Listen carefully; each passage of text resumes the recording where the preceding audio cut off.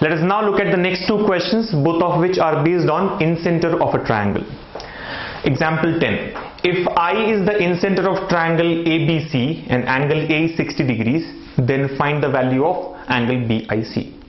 Now if you have followed the point that we had discussed during incenter, you will be able to mark the answer for this question without even drawing any diagram, right? The point here is the angle made by any side with the incenter will be equal to 90 degrees plus half of the vertical angle, right? So I can say the answer here will be 90 degrees plus, see, for the side BC, the angle made with the incenter is to be calculated. So this angle will be 90 degrees plus half of vertical angle. The vertical angle for side BC will be angle A.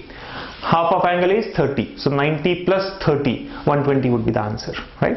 However, if you consider the diagram here, let's say ABC is the triangle, right?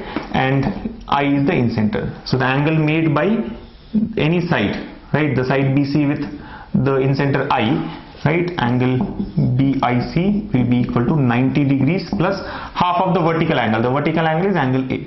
So angle A by 2. Now we know that angle A is 60 degrees. Substitute here. So we get 90 degrees plus 60 degrees by 2, which is 120 degrees. So that's your answer. So a single step solution here. Just need to remember that the angle made by any side with the incenter is 90 degrees plus half the vertical angle. Let's look at the next one. The external bisectors of angle B and angle C of a triangle ABC meet at a point P. If angle BAC is 80 degrees, then find angle BPC. Now this again is a similar question, but the point here is we are looking at external bisectors, and we have already discussed this during our discussion of incenter, right? Here again, without even drawing the diagram or the triangle, you can mark the answer. The point is that the angle made by any side with the point of intersection of its external angle bisectors will be equal to 90 degrees minus half of the vertical angle. So 90 degrees minus half of vertical angle here is 80, right? Vertical angle is 80, half of vertical angle 40. 90 minus 40, 50 would be the answer. Again, let's just consider the diagram for your clarity here. Let's say ABC is the triangle. ABC is the triangle, right? Now angle BAC is 80, which is nothing but angle A here, 80 degrees. Now it says the external bisectors of angle B and angle C. So if you extend this line AB and consider the external bisector of angle B, right? This is the external angle B and its bisector. Likewise, if you extend the line AC and consider the external bisector of angle C, these two meet at point P, right? These two meet at the point P.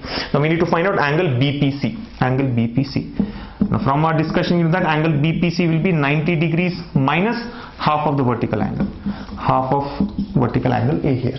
So we can say it is 90 degrees minus half of vertical angle is 80 degrees, which is 90 minus 40, 50 degrees. So that's the answer. So make sure that you remember all these important points related to incenter, circumcenter, orthocenter and centroid, so that answering these type of questions based on any of these centers would become a cakewalk.